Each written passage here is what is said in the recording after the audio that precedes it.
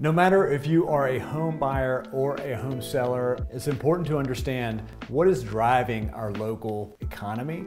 Well, I'm here to tell you, in large part, it's the migrations of folks coming in from other areas of the country, Chicago, New York, and Atlanta. These are people that are relocating their businesses, they're buying commercial real estate in some cases, and they're most certainly buying residential real estate, hence homes. So that is certainly a contributor to the limited inventory that we have. So you definitely want to pay attention so you're informed and you know that you are going to have some competition should you get into the market here in Charlotte, North Carolina. So of course we help a lot of people relocate to Charlotte from these markets, but we also have a firm understanding of how to best position our local clients to win the deal. So we're here to help. By all means, reach out.